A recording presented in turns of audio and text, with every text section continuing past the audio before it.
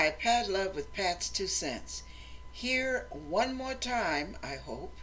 I can go to bed after this. Anyway, this is going to be Psalms chapter 1, followed by Pat's 2 cents. Verse 1.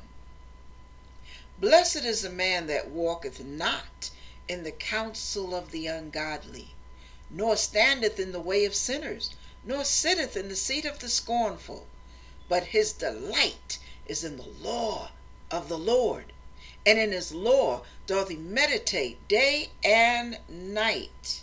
And he shall be like a tree planted by the rivers of water, that bringeth forth his fruit in his season.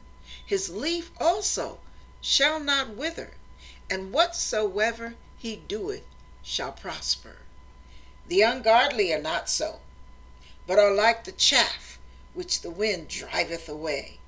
Therefore the ungodly shall not stand in the judgment, nor sinners in the congregation of the righteous.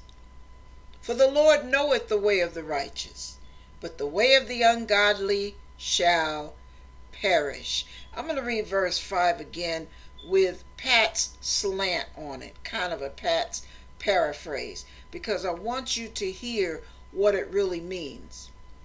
Therefore the ungodly shall not stand in the judgment. It's like you won't have a leg to stand on, baby. It's over. Second part, nor sinners in the congregation of the righteous. The congregation is not a church congregation. Nor sinners in the gathering of the righteous. You ever eat a piece of fruit? Piece of watermelon? Let me see what else has those little oranges. You're eating and this little pit gets in your mouth. You know, you're chewing and then this pit, you want the fruit, you don't want the pit. So you spit it out. You find a bag, a tissue or whatever, and you get rid of the pit. You want the fruit. Well, that's what God wants from us. He wants fruit. He wants the fruit of his Holy Spirit. And I want you to understand that the fruit of the Spirit is love, joy, peace, kindness, long-suffering, mercy, gentleness, meekness, temperance, which is self-control. I mean, we really don't realize that God is not going. We really kind of take him for granted because he's merciful. And we live in a dispensation of grace. And we think, well, that means I can do what I want to do. But God understands, you see. You know, the man upstairs, he understands. No.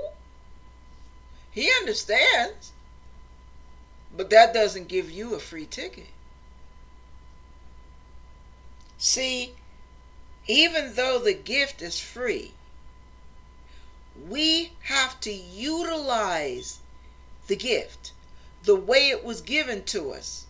Now, if I give you a hammer, listen, if I give you a hammer and you take the hammer and you use it as a paperweight, that is a waste in my opinion, because I did not give you the hammer to use as a paperweight. I gave you the hammer so that you could nail those things in the wall you need to nail so you can hang what you need to hang on the wall, or else I would not have given you the hammer. I would have given you a paperweight. So when you misuse something, when you repurpose what God gives you, you really are putting yourself in a precarious position, because God did not give you his mercy.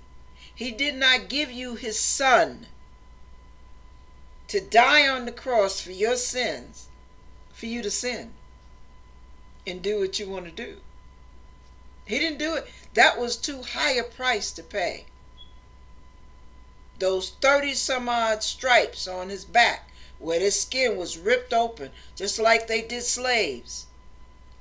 That was not so you can tinker and trifle with his mercy. That's not what that was for.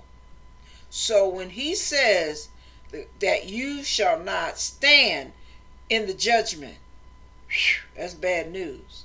And sinners in the congregation of the righteous, it's like the pit that gets spit out. What are you doing here? Yeah, what are you doing here? So when you see that, it behooves you to get it together now. Now I'm gonna talk street, so I hope that you saints aren't offended, because sometimes you gotta say it like it is for some folks to hear what you're really saying. You can't be religious and tiptoe through the tulips with these nice little Christian phrases and these nice little church sayings. You got to call a spade a spade. You men, you can't get control of what you call that Peter of yours. Zip it.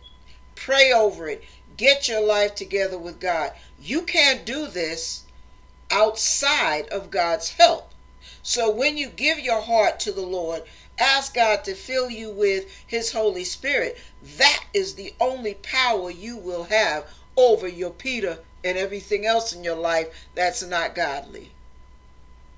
You women, ask God to give you control over your desires, over your words, over your actions, because you have to give your heart to the Lord and be filled with the Holy Spirit too.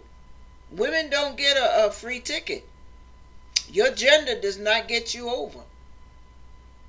It's Jesus Christ, him crucified, him resurrected from the grave, and you being filled with the Holy Spirit and cooperating with him. That's going to get you over. Not lip service.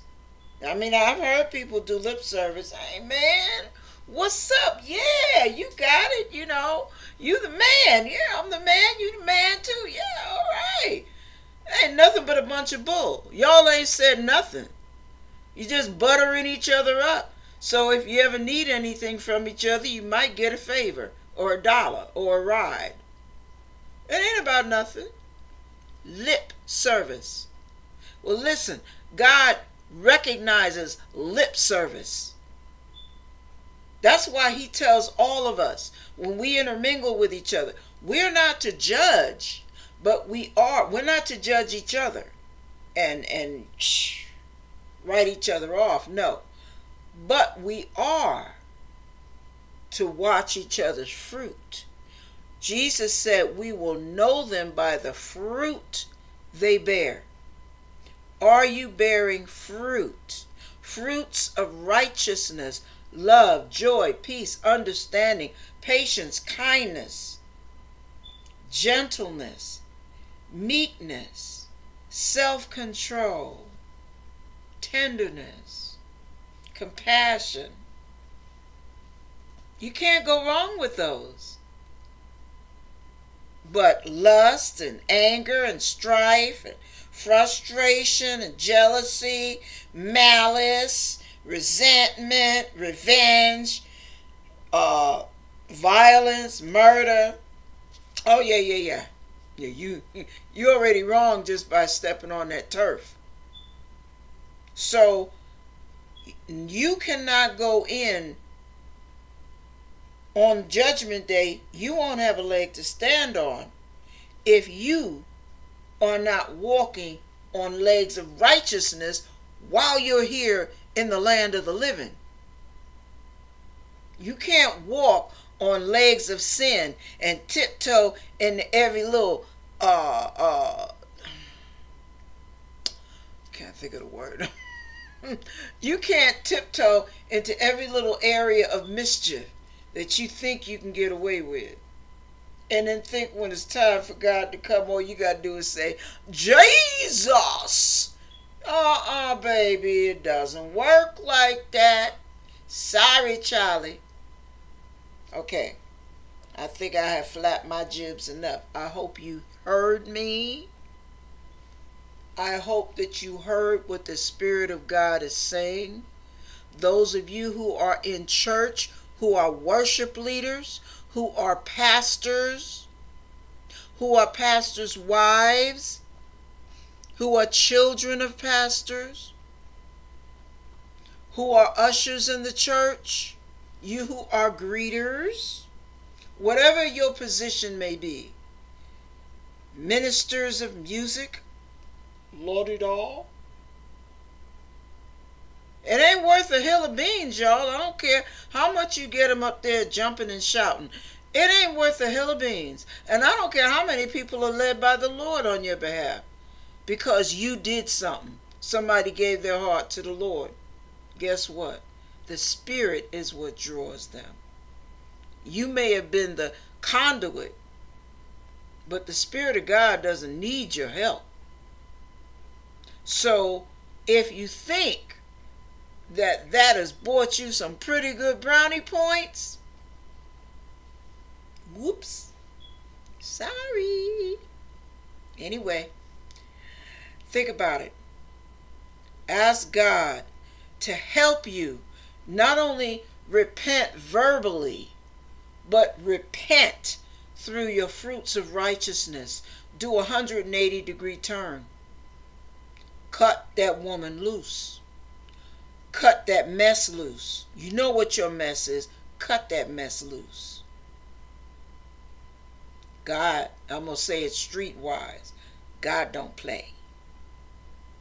Homie don't play that. God bless you.